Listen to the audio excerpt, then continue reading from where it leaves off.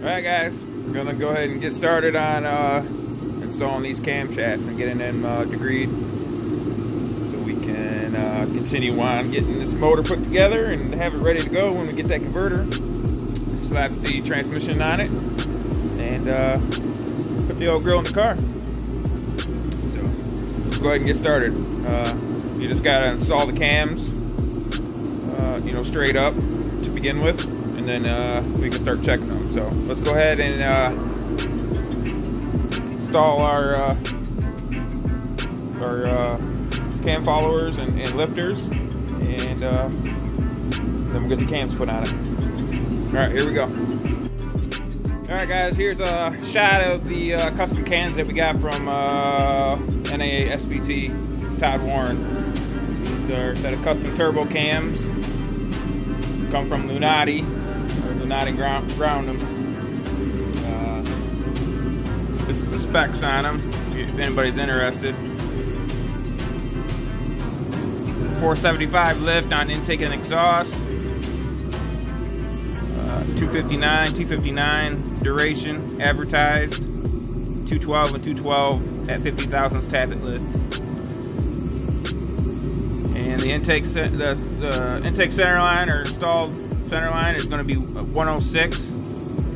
So if you see the lobe center line is 109, we're going to install it 3 degrees advanced to give us a 106. Alright, there's the part number and the grind number. So, alright, I'm going to take these out, clean them off in the parts washer, make sure all the grease and rust inhibitors and all that stuff is cleaned off of them, and then we'll get to degreeing. I got the wheel set up and everything, so let's go ahead and get these cams cleaned up and get these put on.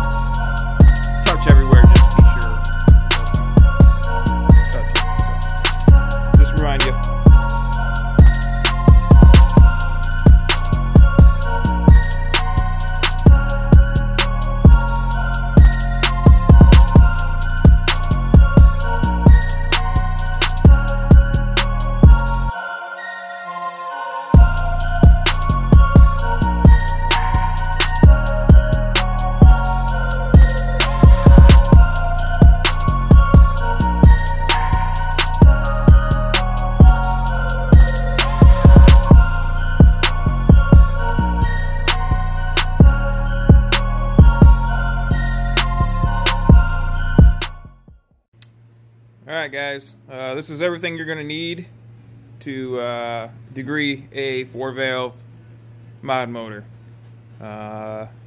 First we'll start off with, you're going to need a degree wheel.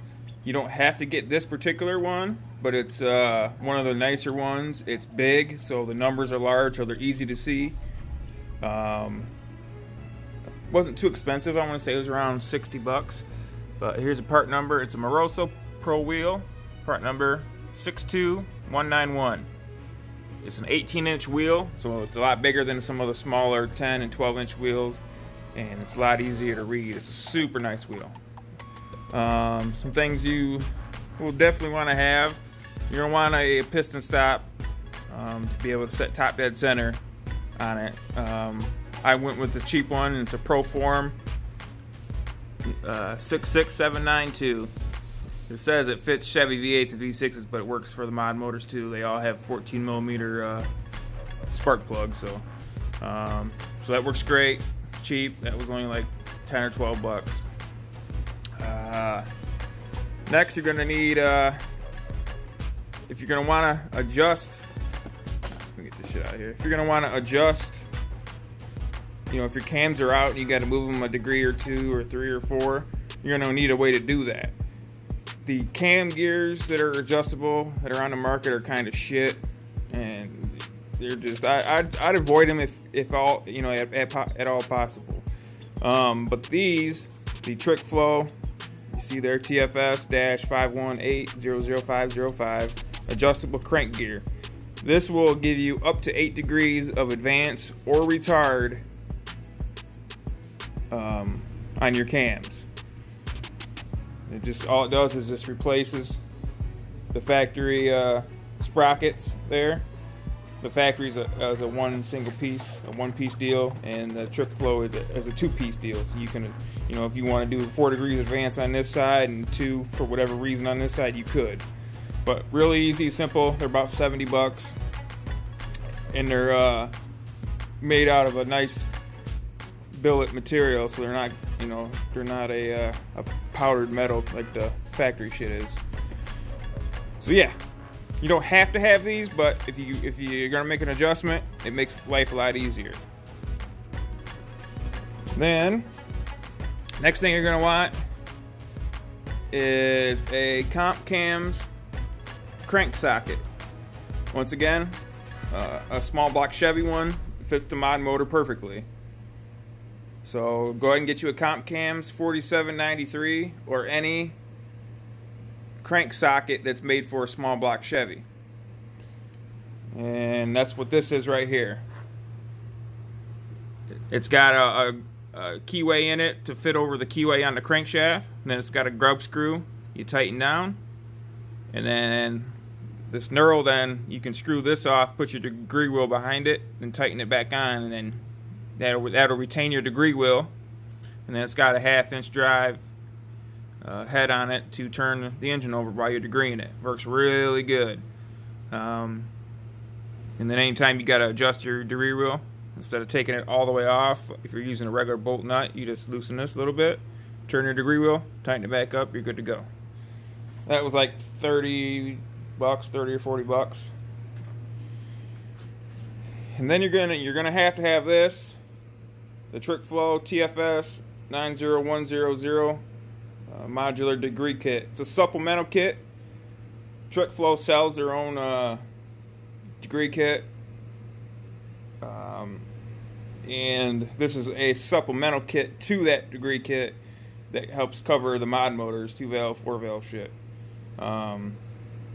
It comes with here, I'll just show you, make it easier.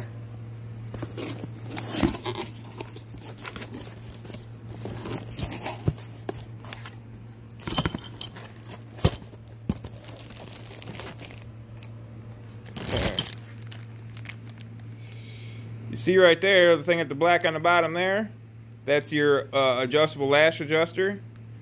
Because you need, obviously the mod motor has hydraulic lash adjusters, and when you're degreeing a cam, you need a solid lash adjuster in there. So this is adjustable, so you can set 0 preload and get a solid lash adjuster. Some people take old lash adjusters and weld them solid. That'll work too if you want to do that and you already have one. Then it includes the steel plate that'll bolt to one of the cam caps.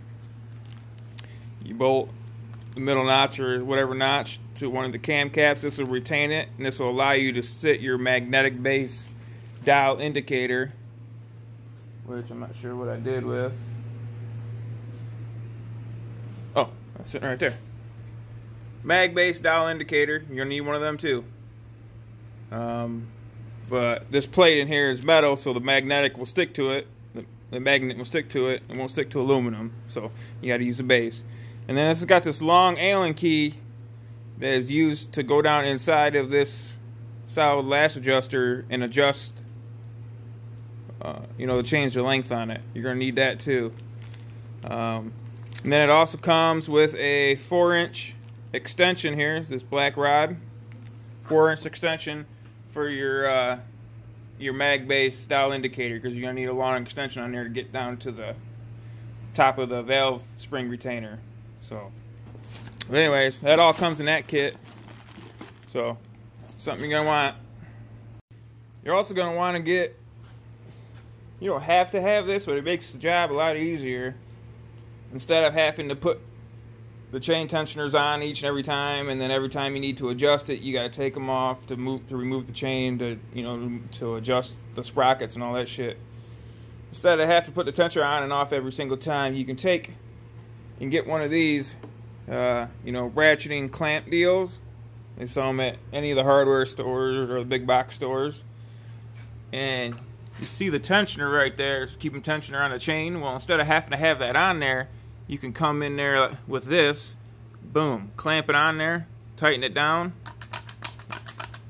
and it keeps tension on it. You gotta have tension on these chains when you're degreeing it. Otherwise, it's gonna change a whole bunch once you do put tension on it. So instead of having to take this on and off, 20 times, all you gotta do is release this, get the slack. When you get it back to where you want it, put it back on there, tighten it up, you're done. So highly recommend that. They're cheap. You probably already have one. So let me put it back where I keep mine at.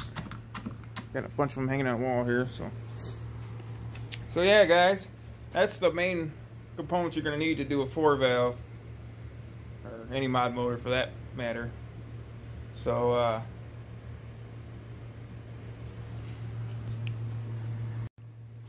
you're also going to need a pointer for your degree wheel. All I used was a metal coat hanger, bent a little circle up, grabbed a washer and a bolt and tightened it down to where the alternator normally bolts to, and just bent it and shaped it till it pointed right on my degree wheel. You'll see in the pictures how it was set up, but you need something sturdy, something that's not going to move, so that's worked pretty good. So you can just make that, like I said, from a metal coat hanger, works really good. But so yeah,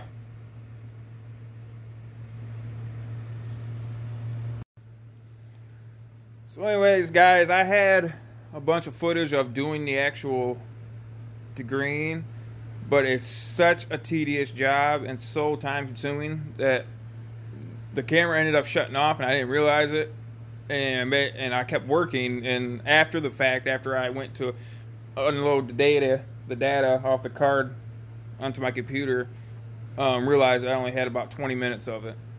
6 hours degreeing these cams in. So I guess I definitely ain't gonna take it apart and do it again for the sake of YouTube. Sorry guys, but it's a pain in the ass. I'm gonna be straight up front with you. Probably gonna want a buddy and a couple beers because it's a pain. It's a pain, guys. I'm telling you, it's gonna take a while. So, anyways, sorry I couldn't give you an actual video tutorial, but I was so flustered with this thing, trying to get half degrees here, quarter degrees there, that I just didn't bother looking back at the camera, and it shut off. So, anyways, let's keep on moving.